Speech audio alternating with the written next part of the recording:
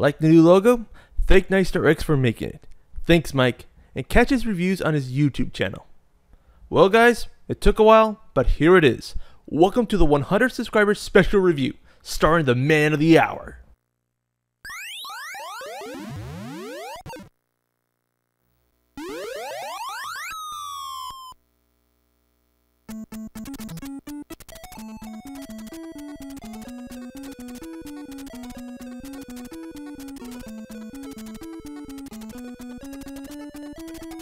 What is it about Kickle Cubicle that players love?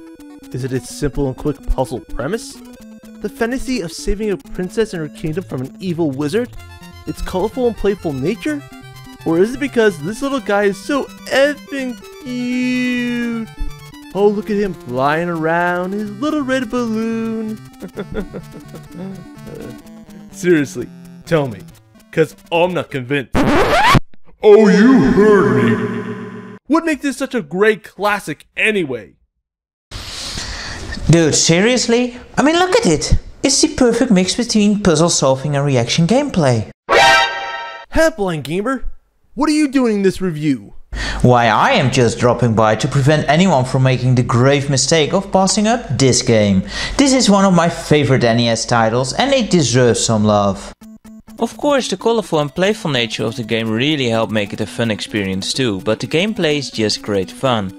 It keeps things fresh throughout the whole game, constantly introducing new elements or using older ones in such a way that require you to think differently than before. Most of the time you can't just stand around and think, since everything is out to put you on ice. Pause. See? Problem solved. No disagreement here. Kickle Cubicle offers up a good chunk of variety with a great mix of challenges. Sometimes you gotta form ice bridges, others building frozen walls to direct flow, or shield from enemy fire. And every so often dodging enemies and timing your escapes right. There are dozens of stages, each succession bringing a new twist. The goal is always the same, but like Halfblind said, this game isn't afraid to heat things up. But I gotta point this out, most of these puzzles are no-brainers. I mean, one glance and bing bam boom, solve the puzzle, beat the bad guy, and you're done. They might as well throw out the clock, cause I ain't scared of it. Right, Halfblind? Halfblind? Oh shit! You say something? Kickle Cubicle? Too easy. It is?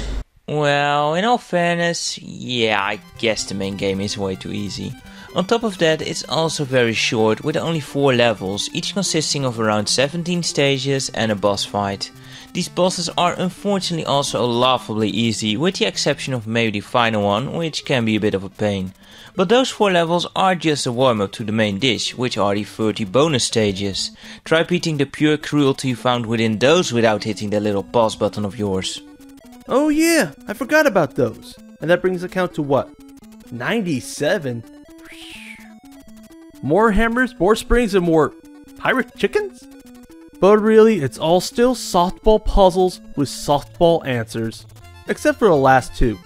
Oh man, those were a pain in the ass. But if you want ball-busting cruelty, then I got 2 words for you. Solomon's Key. You'll tear your hair out by room 3. Oh come on, games are meant to have fun with, and Kickle Cubicle offers that with its charming and weird presentation and easy nature. And even though Whoa, guys. Do I hear the sound of people hating on good games? Happy Nerd? You too? Hell yeah, dude. Halfblind is totally right. Kickle Cubicle may have a few too many levels before it gets serious, but it more than makes up for this in presentation and style. What do I mean by style? I mean this game is fucking adorable! The whole thing is presented like a big silly children's book. The worlds you play through are places like Cakeland and Gardenland, where you rescue cakes and vegetables. Bonus items are tasty popsicle sticks. Our hero is formed by the power of love and floats in on a big red balloon. You don't input your passwords on the password screen, you write them in Kickle's diary. And check out this game over screen. Oh, I'm sorry, little buddy. I won't let you down. And look, there's a giant whale. That's awesome. See, I told you this game was great. The HVGN even came on to tell you that. Then you know it's gold, man.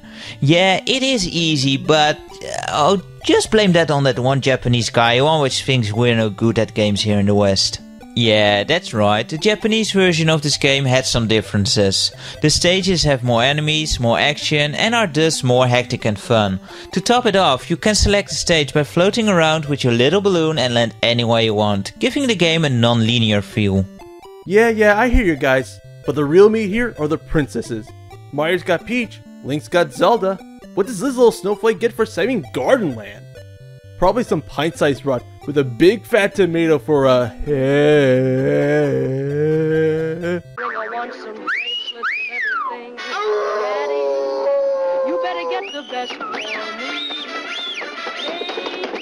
Wow. She's fucking ugly. Gotcha! Had you guys go in there for a second, didn't I? Did you really think I go out of my way to bash good games? I mean, the name of the show is Classics Unleashed. Not classics like kicking the balls and laugh at their further pain, huddled up in the corner crying over a 3-gallon tub of Rocky Road. P.S. It's sugar-free. Here's what I really think. Kickle Cubicle is a winter wonderland. Innocent and pure in presentation, simple and playful in design. Every snowy detail given great care, only to be matched by his big, little adventure. Yes, it's a tad easy, but that's what makes the game a perfect entry into this greatly underappreciated genre. Not too hard if the challenge is too frustrating and overbearing, but not too soft that winning isn't trite or banal. It's just right. If you're tired of the kid gloves, like Halfblind said, pick up the Famicom version. And besides, how can you say no to this little guy? He's so cute! Interesting thought. The company that brought us action-packed titles like R-Type and Metal Storm also brought us Kickle Cubicle. But that's hardly surprising since Irem isn't alone. Before everybody loved Ninja Gaiden, Tecmo had Solomon's Keep. Before the adventures of Kirby, Hal had the adventures of Lolo. Before the Wild West had giant robots and lawmen with kick-ass nukes, Nasumi had serious fun making art with my favorite bomb-kicking penguin. Yeah, like how Epic Games made Jazz Jack Rabbit before Unreal, Codemasters made the Dizzy games before Micro Machines, and of course how Philips had Video 2000 before CDI. Alright, forget that last one. And don't forget Insomniac made that first-person shooter Disruptor before they made Spyro the Dragon. And id made Commander Keen before they made Doom. Yeah, and I bet you 10 to 1 odds gamers favoring these have no clue about Kickle Cubicle, Maniac Mansion, Guardian Legend, Kickmaster, Yeez, or any of the dozens of types of games out there. Maybe that's why there are reviewers like us, to tell you the games you missed out then and are missing out now. Wait, what? I thought we did this for, well, fame in the ladies. Oh boy. Well, I guess there was the added objective to inspire people so that they may too broaden their horizon when it comes to the many lost gems that are scattered throughout video game world. Alright fellas, let's say we wrap this up with a nice tall glass of Pepsi Cola, right? Not a bad idea.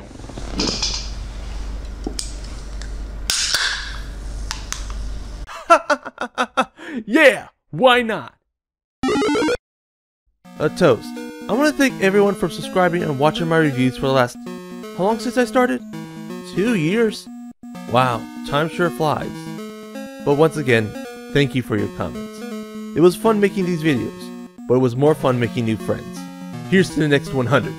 Cheers. Cheers. Cheers. Psych! Coke drinking for life, punk!